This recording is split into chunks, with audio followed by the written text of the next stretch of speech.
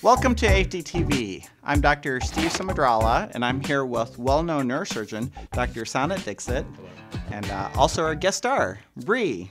So today we're going to talk about Bree's story. So take it away, Dr. Dixit. Bree, we had a chance to talk about this earlier briefly, but why don't you tell me again what you were sharing with me before. Well, years ago, I experienced a fainting spell, and in investigating the cause of the fainting spell, I had an MRA. And the MRA showed that I had a small lump on my brain. And so the surgeons figured it may be an aneurysm. So in investigating further, they recommended an angiogram. Right. On the day of my angiogram, I had a panic attack.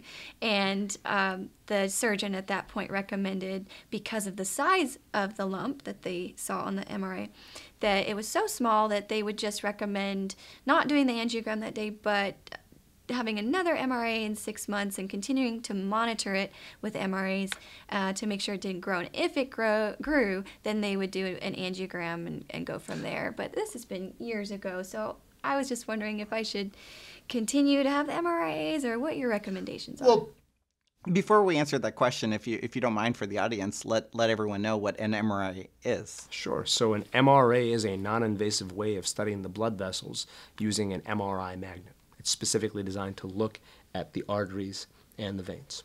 And how many MRAs have you had? Maybe 4? 4. Okay.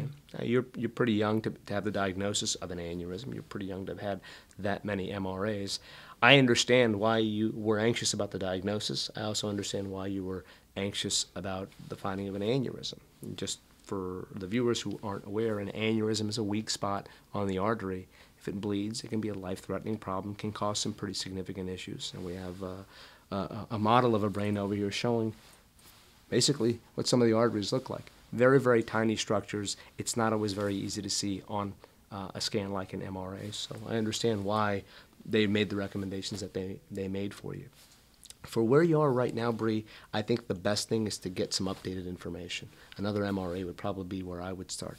If there was some abnormality on there that was questionable, I wouldn't hesitate to get an angiogram on you, if for no other reason than to prove that there's not anything there, so you can at least put that issue to rest. Okay. Thank you, Dr. Dixit. Sure. That's helpful. And as far as to alleviate anxiety in case you were to get an angiogram, so what are the biggest risks for angiograms? The biggest risks with an angiogram are bleeding down by where the puncture is made. It's like a hard catheterization, so there's a small risk of bleeding, bruising, infection, blood vessel injury. The biggest thing we worry about is the risk of a stroke. In an experienced practitioner's hand, that risk is pretty darn close to zero.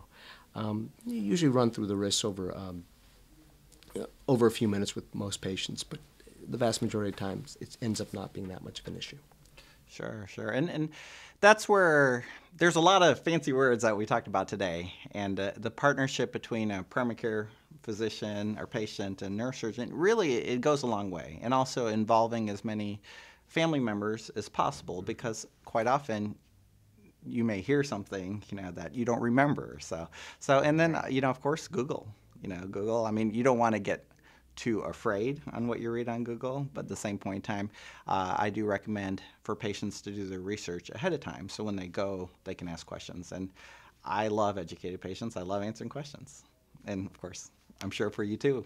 Absolutely. Yes. So, well, thank you for watching AFD TV. More coming soon with Dr. Dixit. The preceding advice provided in this video is informational and strictly the opinions of Dr. Samadrala and AFD Clinics. For a more accurate medical opinion of your personal health, please consult your primary care physician or visit one of AFD's clinics today.